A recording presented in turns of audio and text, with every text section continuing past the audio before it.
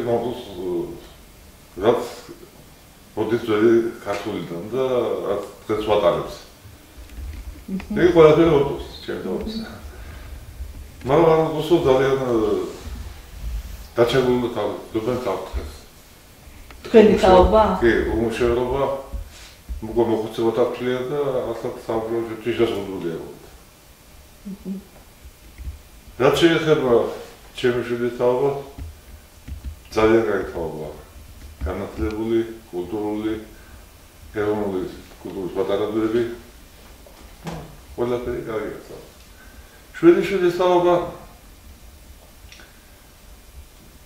ეხლა ხდება რამდენიმე მიმართულებით ძალიან პატარები. ზოგი ძალიან მოწამლებულია დღევანდელ ცხოვრებაში ჩაერთოს, უკვე აქვს ვიდენი აზროვნების უნარო. ეწაფება სწავლას, ცდილობს ყველაფერს მიაღწიოს თავისით. და ეს არის დაახლოებით 50-50-ზე.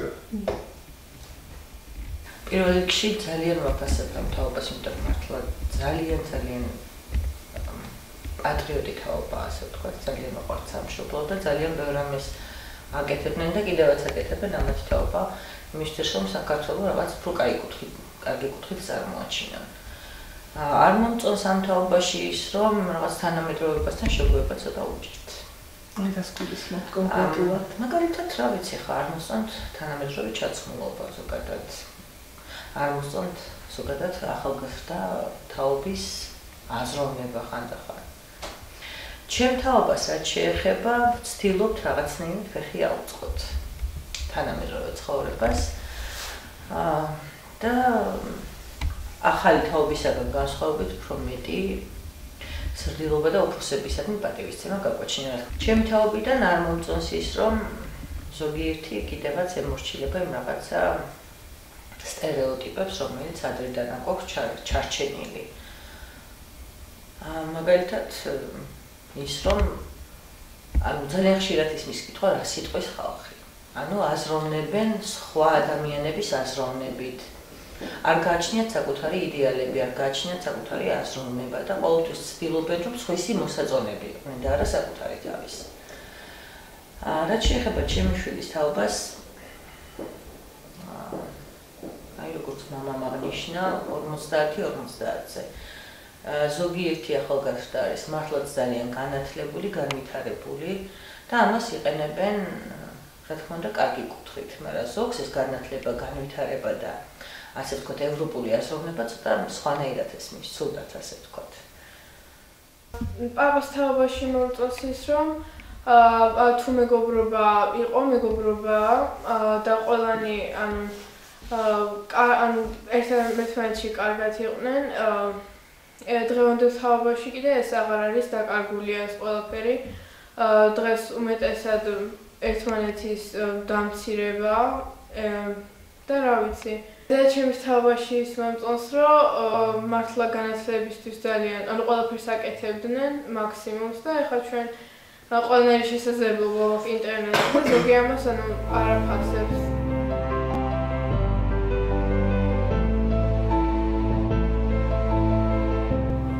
რა თქმა უნდა, ახლა შემოდის სიტყვა გენერალური თანასწორობა.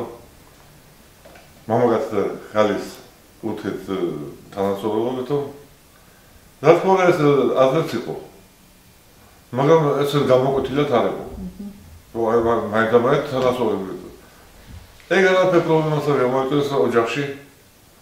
ქალმა ეცეს თავის ადგილი, კაცმა ეცეს თავის ადგილი. სად არის ქალის ადგილი? ან კაცის ადგილი? კაცური ხურაში. სამზარეულოში. თანასწორები რანაირად ვიქნებით, იმიტომ რომ მამაკაც უფრო მეტი ჯაფა და მეტი შეესა უნარი და მამაკაცი უფრო მეცნობა ფიქრობდეს ოჯახზე ვიდრე ქალი. იყო ქალი, კაცი, კაცი. არც თვითონ თანასწორები ვართ, ოძახი ოჯახის ქალი რომ უფროსი არის ქმარი. აბსოლუტურად თანაბარი უფლებები აქვთ. შეიძლება რაღაც მომენტში ხო კაცის ძალა იყოს საჭირო, როგორც შენ აღნიშნავ, მაგრამ ქალსაც საკმაოდ კარგი აზროვნება აქვს იმისთვის, რომ იყოს თუნდაც მმართველი. მე არ ვიცი რომ კაცზე მაღლა იქეს ყოველთვის, რატომაც არა უნდა იყოს თანასწორი უფლებები. თუ კი ქალს შეუძლია რომ აი თან მით უმეტეს თანამედროვე ცხოვრებაში თუ კი ქალი მუშაობს და ფინანსურად ეხმარება მამაკაცს ოჯახში, რატომაც არ უნდა ქონდეს მას თავისი უფლებები და რატო არ უნდა იყოს დაცული მისი ინტერესები, ისე როგორც ეს საჭიროა. ის ძველი ის მოსტყავთ ტრადიციები მამაკაცებს და რატომღაც ვერ ეგუებიან იმას, რომ ქალსაც იგივე უფლებები შეიძლება ჰქონდეს და თან იმაზე მეტი შეუძლია, ვიდრე მათ წარმოუდგენიათ და ხშირად ეწინააღმდეგებიან ამას. თუმცა საბოლოო ოჯახში მაინც ხვდებიან, რომ ქალსაც აქვს რაღაცა თავის გარკვეული აზრის გამოთქმის უფლებაც და საკმაოდ სწორებიც არიან. უბრალოდ ქართველი კაცის ბუნებიდან გამომდინარე, უბრალოდ უჭირთ ამასთან შეგუება. ქალის პატივისცემა მართლა სადღეგრძელოებში არ გამოიხატება, ნამდვილად უნდა იყოს გენდერული თანასწორობა აუცილებელიც არის. ანუ ქალსაც ყველაფერი შეუძლია და ანუ არაფრით არ ჩამოვარდება კაცთან მარტო ხა ფიზიკური შესაძლებლობით. ძალიან ცუდია, როცა კლასში ხარ სწავლასთან მარტო უნდა ფიქრობდეს სწავლაზე და ამ დროს შენი კლასელი ბიჭი გამეტებს თავს, იმიტომ რომ ისა ბიჭი უბრალოდ ბიჭია. ნუ და ეგ არის მან ცუდად მოქმედებს ეგ. და ანუ რაღაც იჩაგრები.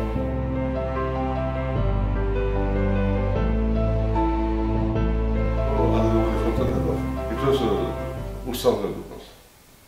იმავე მოას რაც უნდა ესწავლა. აი ზუსტად გენდერული თანასწორობის დროს ეს ბალანსი იყო. ცოტა რო დაფიქრდნენ ჯობია. დღეს ალბათ გამოდენა ევროპულ მოწყობილობიდან. მოიტანა ევროპულმა ცხოვრებამ.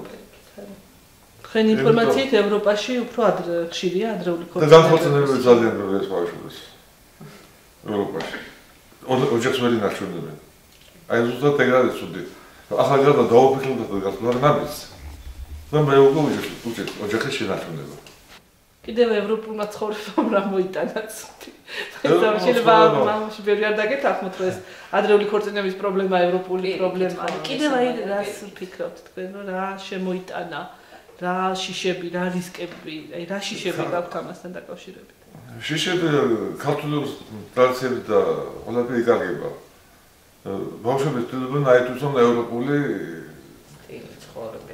ცხოვრება და იქავალ წესი და ჩემს ცხოვრებაში როგორც იყო მეზობელი, მეზობლდა, მეგობარი, მეგობრობდა დღეს და უკვე უჭირთ. ერთმანეთთან ურთიერთკავშირი უჭირთ როგორც ევროპაში. ევროპაში მეზობელი მეზობელს არისნობს. და შეიძლება ნაცამა წლები გავაძლოს ნაცავი არ ნახოს. მეგობრობა კიდე შეიძლება ერთეული ყავდეთ მეგობარი. მეგობრები აღარ აქვთ. იკარგება. რჩება მარტოა. და შეიძლება ეს განაპირობოს ადრეულ ქორწინებას. აი მაგალითად ეს აღმოსო გოგონას აღარ აგავს, ვიცი აღარ აგავს. ჩაცმის სტილით ამბობთ. ჩაცმის სტილითაც და მოქცევის სტილითაც. და თავის ცხოვრების სტილითაც უკვე. ეს გოგონა იცოდა ბიჭი იცოდა გოგონას არის. როგორ უნდა იცოდეს გოგონა ბიჭი? ნაზა უნდა თავის პატივისცემა იცოდეს. გოგონას ისევე ჩუბოს, როგორც ადრე ბიჭი ჩუბოს. მე შევეძლო ამბავს. და ეგეთი სიტყვები და საუბრობ. მე მათამდე თვალსო შეწყო. შვილინგები არ მოხდა. შვილინგები რა მოხდა? ეხლა ეგ თავისი სხეულია, ასეც უნდა იმას გავაკეთებს თავის ხელს.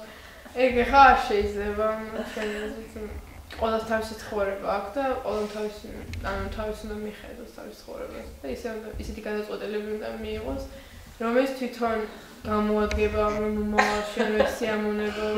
ძალიან გამაგრდა საფუძველი და ხუჭო საფუძველი და კიკინები ძალიან ბევრი რამე არ მომწონს აი მაშინ რასაც ქვია ადრეული ქორწინება. პირველ რიგში დავიწყოთ იქიდან, რომ ადამიანს რაც დრო გადის ეცვლება აზროვნება. მით უმეტეს 20-დან 25 წლამდე ხშირად იცნობა აზროვნებაც, გემოვნებაც. რაღაც არ არიან ჩამოყალიბებული თითქოს უნდა თითქოს არ უნდათ. უფრო ალბათ მე სამგონია ფიზიკური ლტოლვა ეს ადრეული ქორწინება მეტი არაფერი. უბრალოდ გონიათ რომ რაღაც სხვანაირ სამყაროში მოხდებიან სინამდვილეში ეს ნამდვილად არის ზედმეტი ტვირთია ადრეული ასაკის ქორწინება. რაც შეეხება ის იმ მოსაზრებას რომ ევროპიდან შემოვიდა ეს ადრეული ქორწინება ნამდვილად ვერ დავეთანხმები, იმიტომ რომ პირიქით ევროპაში მე სამგონია რომ უფრო დიდ ასაკში, ანუ უფრო ცოტა შუახნის ასაკში ოჯახდებიან. არ არის აუცილებელი ადრევე შექმნა ოჯახი, ჯერ ბავშვმა უნდა შეიგოს და თინეიჯერმა თინეიჯერობა, უნდა ისწავლოს ყველა პროფესია უნდა ჰქონდეს, რომ რაღაც გაჭირების შემთხვევაში შეგეძლოს მუშაობის დაწყება, არავინ არ იცის ცხოვრება რას უმწოდებს და მართლა არც იმას არ ვეთანხმები, რომ ევროპელმა ცხოვრებამ შემოიტანა ეგ, იმიტომ რომ ევროპაში მართლა რასაც მე ვხედავ ინტერნეტში თუნდაც ნამდვილად არ ხდებიან იქ ადრეულ ასაკში და არ იწყებენ ესე ადრე ცხოვრებას და თან ის არის ძალიან დიდი უარყოფითი ის რომ მართლაც ეცვლებათ აზრი და ბუნებებად ესე ერთმანეთი მერე და უმეტესად სულად მთავრდება ეს ყველაფერი. ნამდვილად არ იმიტომ რომ მიმაჩნია რომ იმისთვის შექმნა ღმერთმა ქალი და მამაკაცი სხვადასხვა სქესით რომ ისინი ერთმანეთთან უნდა იყოს და არა იმ ერთ სქესიანებთან მაგრამ როგორც ისეთი რომ მე რაღაცა სიძულვილის გრძნობა მქონდეს მათ მიმართ ნამდვილად არ გამაჩნია. იმიტომ რომ მიმაჩნია რომ ისინი ჩვეულებრივი ადამიანები რომ მეტნაკლებად რაღაცა ალბათ ავადმყოფობა უფრო მგონია ეს რაღაც ჰორმონალური რღვევა ალბათ. ეს ახლა მე არ ვარ კომპეტენტური იმიტომ რომ არ ვარ ბიოლოგი და არ ვიცი ადამიანის ორგანიზმში მაგ დროს რა ხდება. თუმცა ისიც შემიძლია ვთქვა რომ ზოგს ეგ ზოგი იმიტომ ირჩევს ამ ორიენტაციას რომ ადამიანების ყურადღება მიიქცენ არიან ასეთი ხალხიც რომ იმიტომ აკეთებენ ამას უფრო პოპულარულები და რაღაც ყურადღების ცენტრში იყვნენ და გონიათ რაღაც მოდაში ასე ვთქვათ. პირველ რიგში ეგ არ არის თავისით არ იღებს ეგ ადამიანი გადაწყვეტილებას, ეგ არის ჰორმონების არასწორი გადანაწილება, როდესაც ქალში კაცის, ქალში კაცის ჰორმონები მეტი ის ჭარბობს კაცის ჰორმონები და კაცში კიდე ქალის, როცა ქალი კაცივით იქცევა და კაცი კიდე ქალივით და მე არ ვარ მოწინააღმდეგე, მაგრამ არ არის ნამდვილად სასიამოვნო ძალიან ფაქტი, მაგრამ ვიცი რომ ხა ჩემი მოსაზრებით უმცირესობაში მოხდები ნამდვილად ჩემ თაობაშიც კი მაგრამ მე ვფიქრობ რომ არ მე ნამდვილად უმცირესობაში მოხდები ჩემ კლასში შენ არ იცი და საერთოდ ჩემ სკოლაში არ იცი როგორი მდგომარეობა შენ უმრავლესობაში ხარ ჯერ კიდევ მაგრამ თუ ევროპას შეხედავ და გადახედავ ცოტა ფართოდ მე უმრავლესობაში მოხდები იმიტომ რომ უკვე უფრო ცივილიზებულ ქვეყნებს გააზრებული აქვს ისე რომ ყველა ადამიანია შავკანიანი, თეთრკანიანი, ინდოელი, ჩინელი, ჰომოსექსუალი, ყველა ტრანსგენდერი თუ ვინც იქნება, ყველა ადამიანია და მე ახლა მაგ მოსაზრებას ვეთანხმები რომ ყველა ადამიანი უნდა მიიღოს ისეთი როგორიც არის, იმიტომ რომ ყველა უნდა იცხოვროს და რაც უნდა ის გააკეთოს ცხოვრებაში. არავის არ აქვს უფლება რომ სხვის იმებში